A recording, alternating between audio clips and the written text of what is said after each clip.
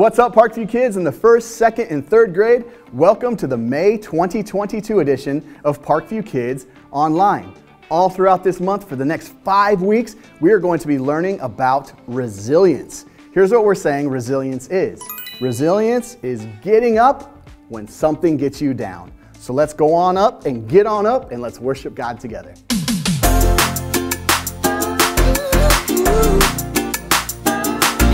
Sometimes life gets hard. That doesn't mean we should give up. When the going gets tough and I wanna give up, I will trust in you. 'Cause you're always gonna lead, always gonna lead, always gonna lead me through. When I'm feeling overwhelmed and almost wanna quit, I will not give in. 'Cause you're giving me strength, the strength to start again. Singing, everybody, come on, let's keep going. Ooh, ooh, ooh, ooh. We're never gonna give up, no. Oh, everybody, come on, let's keep moving. Yeah. Ooh, ooh, ooh, ooh. We're never gonna give up, no. Never gonna give up. Never gonna give up. Never gonna give up. Never gonna give up. No, never gonna give up, no. When I'm feeling like I can't finish where I started, I will look to you.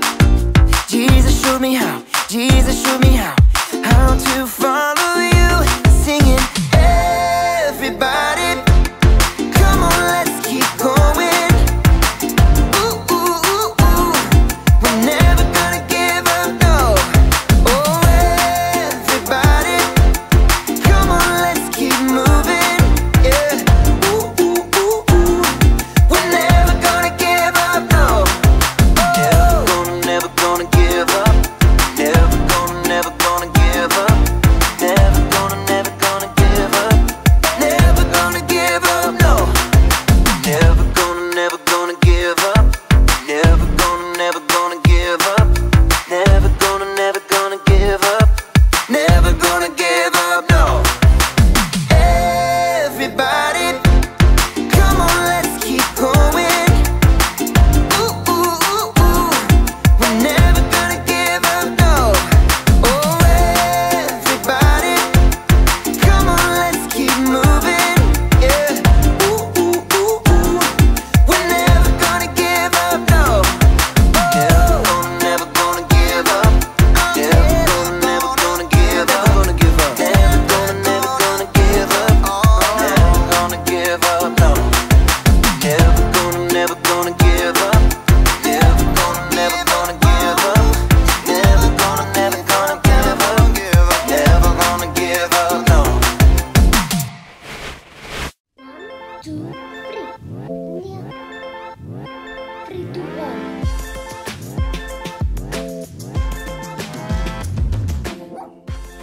Hey everybody! My name is Erica. Have you ever been on an obstacle course? It's like a maze of challenges designed to help you jump higher, think faster, and get stronger. But to get to the end of the obstacle course, you've got to have resilience. Resilience is getting back up when something gets you down. So if you happen to get knocked over, it doesn't have to be the end of the race. You can get back up and keep going. Every obstacle course is different, but you'll probably need to know how to climb. You'll need balance. You'll need to know how to get through the tight spots. And when an obstacle gives you trouble, you'll need to learn how to bounce back. There's a good chance you're going to face some obstacles in your life. In fact, sometimes life itself can feel like an obstacle course. But as you'll learn in today's story, you won't have to tackle these obstacles all on your own. So when you do get knocked over, okay, who is doing that? I'll see you in a bit. But seriously, who was doing it? The Bible. It's 66 books of history, stories, letters, and poetry that fit together to form God's one big story. The epic adventure of how He created us and loves us so much that He made a way to rescue us. As we travel through the Bible, From Genesis to Revelation, we discover people who met God and found their lives changed forever. Now, for an amazing story, inspired by the book of Matthew, chapter 28, and the book of Acts, chapters 1 and 2. Imagine that you are one of Jesus' closest friends, and 3 years ago, he invited you, to join him. Come, follow me. For 3 years, you followed Jesus from village to city to countryside as he teaches, You are the light of the world. encourages, Blessed are those who are sad. They will be comforted. and heals. Get up, take your mat, and go home. You know that Jesus is no ordinary rabbi. He's been sent by God. You are the Messiah. You are the Son of the living God. Soon, you think Jesus will reveal who he really is to everyone. Maybe he'll even lead a revolt against the Romans. With Jesus in charge, anything could happen. Blessed is the one who comes in the name of the Lord. But then, during the Passover week, things get dark. The rumbling threats from the religious leaders become real. One of Jesus' followers, Judas, betrays him to the leaders for a handful of silver. Jesus is arrested. He's given a fake trial, sentenced to death, nailed to a rough wooden cross, and then he dies. It's the darkest moment ever. It feels as if all the air has been slammed from your body. You don't know how to take another breath.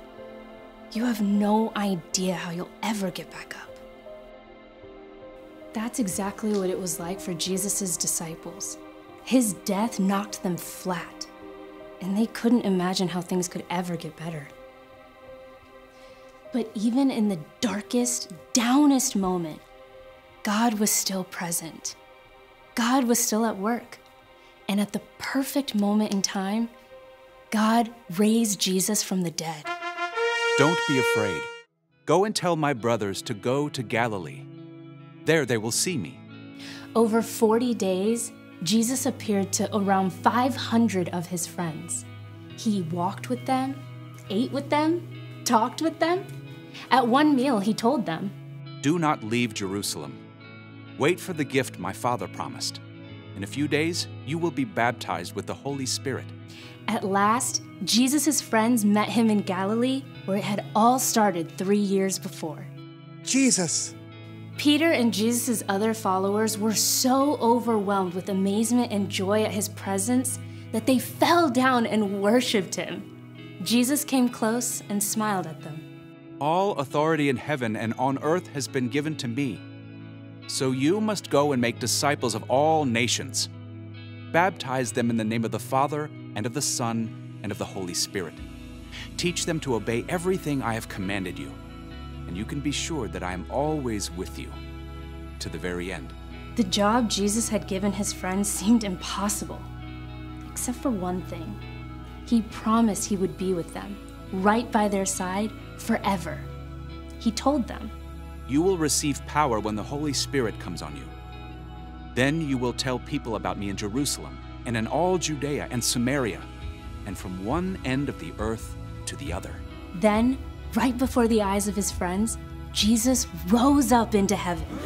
They stared, amazed and confused. Men of Galilee, why do you stand here looking at the sky? Jesus has been taken away from you into heaven, but he will come back in the same way you saw him go. How can Jesus be with us when he's gone? What about this Holy Spirit? Jesus' friends were filled with questions. Not only did Jesus expect them to get back up, he'd given them a giant job. He wants us to tell the whole world about him. My head is spinning. Jesus' friends waited for him in Jerusalem, just as he had told them.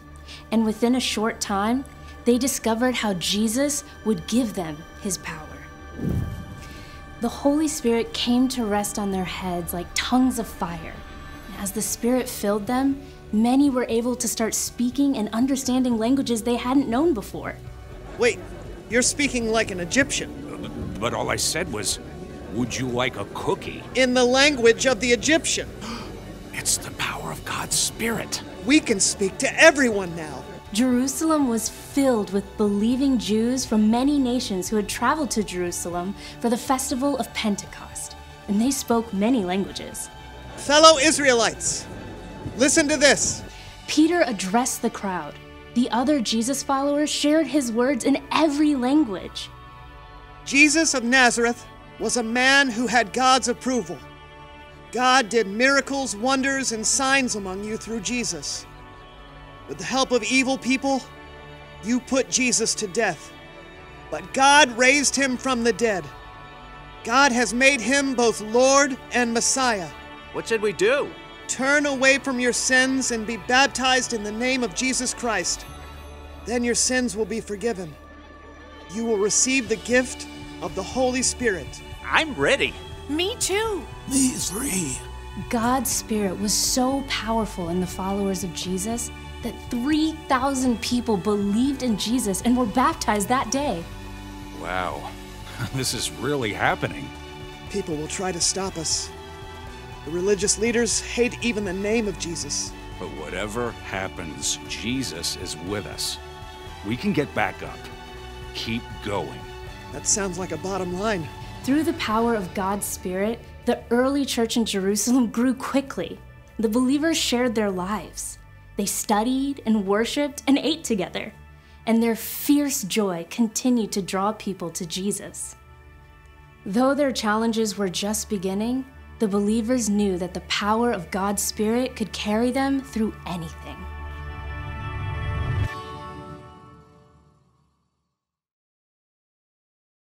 When Jesus was on the earth, he gave his disciples a mission. He told them, "Go and make disciples of all nations." All nations! That would have seemed like an impossible mission. But Jesus also gave his disciples a promise. He said, "You can be sure that I'm always with you to the very end." So the disciples knew they wouldn't have to face their impossible mission alone. Sometimes for you and me, life can seem impossible. But guess what? God is always with us too. When you're trying really hard to get something done, God is with you. When you feel like every step you take has to be perfect, God is with you. When you're worried about school, when something bad happens out of your control, when you don't know what's going to happen next, God is with you. That's the one thing to remember today. God is always with you. That doesn't mean you won't have to face any obstacles, but it does mean that you won't be alone when you do. Ha! Not this time. I got you. Resilience! Bounce back. That's resilience right there. I'll see you next time. Bring it. Oh!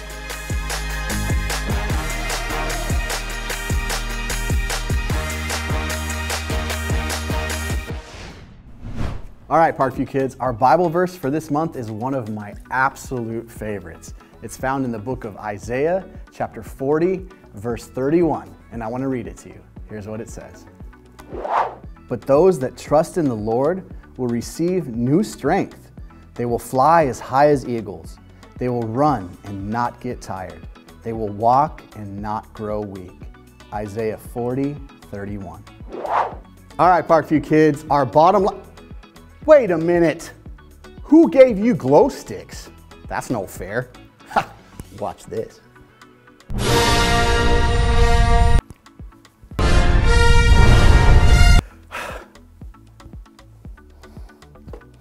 All right. Our bottom line for this week is God is always with you. Let's put some motions to it. Ready? God is always with you. Ready? Let's do it one more time, Parkview kids.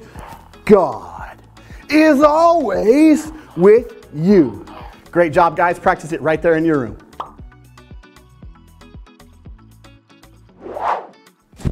Let's pray, Parkview kids. God, I thank you that you are always with us. You never leave us. You never forsake us. You are so close to us because you are our Father. I pray that we would never forget that. In times that we feel alone, I pray that we would remember that you are so, so close to us. Help us to never forget that. We love you so much. In Jesus' name, amen. Amen, Parkview kids. So we're going to wrap up our time answering this kind of tough question. When have you felt alone? I love you guys. I'll see you next week. Bye.